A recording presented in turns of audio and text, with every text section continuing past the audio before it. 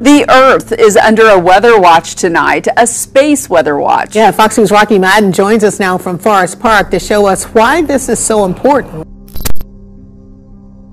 Also New Jersey, mystery booms. Residents and police in one community want to know what and who are behind a series of extremely loud noises that sound like explosions, and they've been rattling a lot of people in town for weeks now.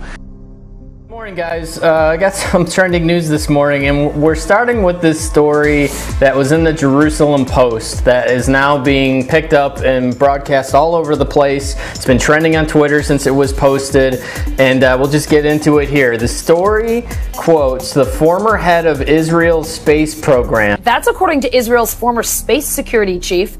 In an interview with an Israeli newspaper, he said the aliens have been waiting until today for humanity to develop and reach a stage where we will understand in general what space and spaceships are. Meet Chaim Eshed. Reports claim he was once the head of Israel's space security program. The man recently gave an interview to an Israeli newspaper. What he said was out of the world, quite literally.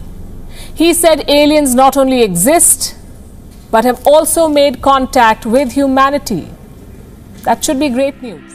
Well, this is quite a story, and it comes from the man who headed Israel's space security program for nearly 30 years. Chaim Eshed is making the extraordinary claim that the United States and Israel have been in contact with a group of aliens for years. Not immigrants, but extraterrestrials. Listen up, all you believers. 2 classified Pentagon reports on UFOs have been revealed, including a newly leaked photo. Here it is, showing what the pilot described as a silver object found hovering above the Atlantic Ocean. And if you zoom in, it appears to be some sort of triangular object. The report reportedly could not rule out alien or non-human technology.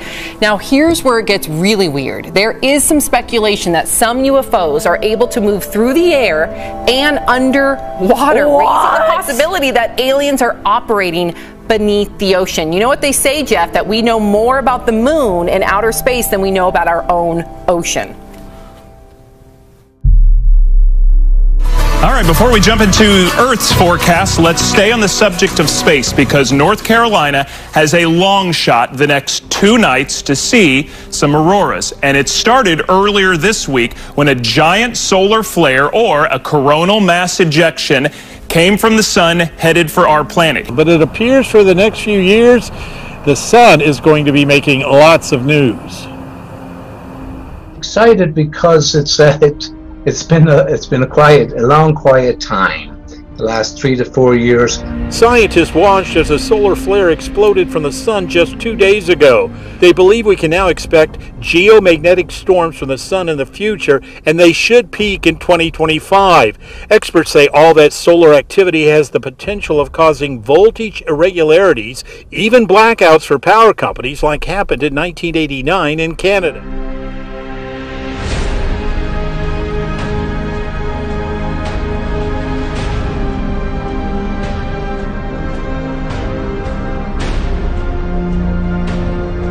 Well, we turn now to a new book that explores what scientists call the 6th extinction, the massive dying off of animal and plant life that is happening today. Up to 50% of all living species are in danger of disappearing by the end of the century.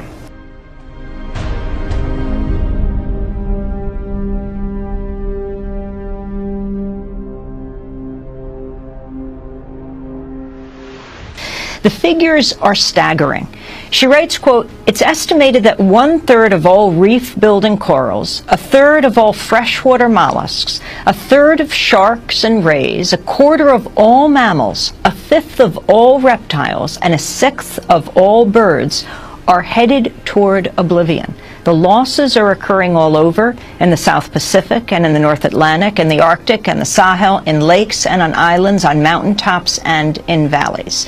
To say the least, a chilling title, the 6th extinction. So take it forward. What does that mean exactly? Well, as Aaron mentioned, there have been, 5 previous, I guess we call them major mass extinctions, because I should say there's sort of an oxymoron. You can also have a minor mass extinction, but 5 major ones that we see in the fossil record.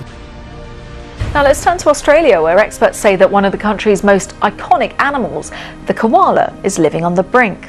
And we saw the awful images of the koalas with the little burnt paws after the bushfires. How endangered are they? So they are endangered in the way that, they're losing their habitats and they are not coping with heat wave, even less obviously with fire. So they are declining across most of their range. And the sad reality is that many more other species are declining even more than the koala. So it's kind of a trend that we see across all animals at the moment.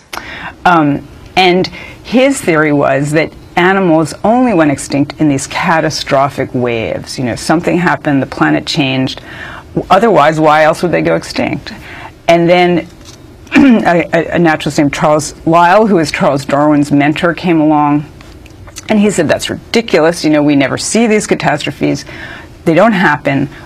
The only way the Earth changes is very, very, very gradually, and things go extinct very gradually, and the world changes very gradually. And that became sort of the doctrine for a very long time, over 100 years, until the Alvarezes came along and identified an asteroid impact as the event that had done in the dinosaurs and many other creatures, I should say. The dinosaurs always get top billing, but that extinction event did in a lot of other groups as well. That was resisted.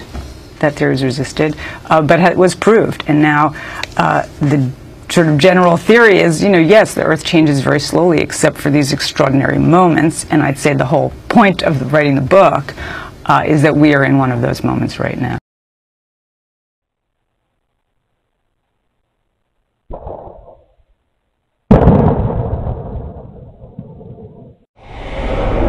We live out here because it's quiet. They say it's disturbing the peace and quiet that people in Mullica Township are used to. Oh my God. Yes, I just heard a really loud bang, like it shook the entire house. Over the past month, police have gotten numerous 911 calls. There was just a tremendous explosion nearby. From folks hearing extremely loud noises that sound like explosions. It's been happening once a week. I mean, it's almost blowing our houses off the foundation. Over the weekend, they were so close to my house that it made us uneasy, that just something's not right. A little bit between a shotgun and a cannon. It just sounds like it's a bomb dropped from a plane. The repetition was just seconds apart. It just just put questions in my head. Are we being invaded or that kind of thing? That's how severe it was. Exactly. They're living in the center of Earth, just like they're living in the center of the moon. He thinks they're in the moon. Oh, Jeff has his candy shell Skittles theory. He thinks the moon's inside out. He's not going to let go of that. I like it. I think we have a lot to learn when it comes to alien life. I think it's all been classified for a reason. I think it's dripping out. I think most people know. I think most people think there are. We're starting to. I think we know the tip of the iceberg, bro. All right. Okay. All right. I know we're at a frat bar. Let me turn my hat backwards. Play some darts. Beer pong. I am here to discuss the so-called flying saucers. Since 1947, we have received and analyzed between 1,000 and 2,000 reports. We can say that the recent sightings are in no way connected with any secret development by any department of the United States. That wasn't my forte. But we started seeing things. And once you've seen something, you get addicted to it. You want to see more and more and more. I was born and raised in the Denver area. From the time I moved here, all I heard were UFO stories from the locals, and I just giggle and say, we need a UFO watchtower, never thinking I would ever do it. It's phenomenal at night. You can see every star in the sky. They've had documented sightings in this valley since the 1500s. There are more sightings here per capita than any place else in the world.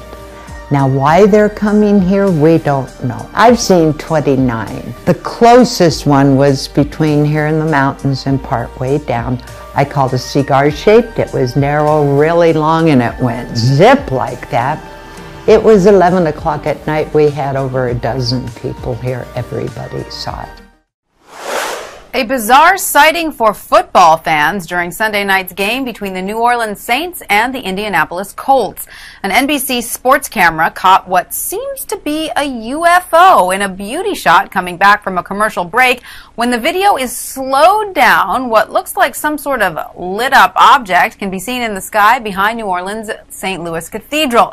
Now, we'll let you decide whether this counts as a UFO sighting, but the mystery remains as to what those lights actually were. Now, this former head of a branch of Israel's defense ministry is 87. He was very well respected, at least until now. And he said all this in an interview with an Israeli newspaper in Hebrew, but it's really taken off after parts of it were published in English by the Jerusalem Post today. He says he's come forward now in the hope that his news will be accepted as true. He notes that if he'd made these claims 5 years ago, he would have been hospitalized, but now he says, I've got nothing to lose. Well, so far, President Trump has not tweeted about this, though remember a year ago, he did set up the Space Force as the fifth branch of the US Armed Forces. Well, we did ask the White House, the Department of Defense, and Israeli officials to comment. So far, they have not responded to the NBC News request, and I wonder if they ever will. A lot of people digging into this now and wondering who this official is, who's stepping forward, but apparently this person was referenced in the New York Times about 10 years ago as yes, indeed working for the Israeli Space Agency, but this kind of coming out of nowhere. Well, the retired general says the US and Israel have kept it from the public because, quotes, humanity isn't ready and the aliens don't want to reveal themselves until humanity can evolve, he says, and understand what space really is.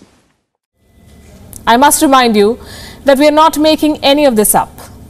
These are the words of a man who was the head of Israel's space security program for nearly 30 years.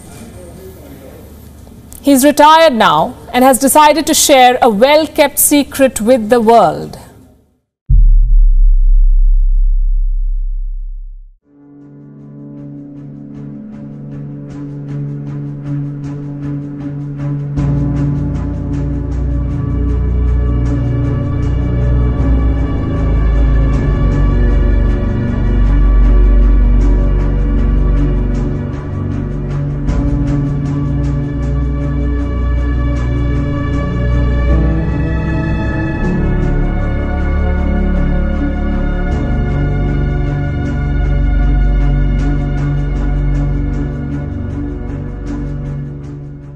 It is trending, Galactic Federation. So if you see that, that's what this is about. To be continued. We'll see if President Trump or anybody's actually asked about this to get a quote on it or not. But either way, could be the biggest story ever, but also could be a complete and total joke. Well,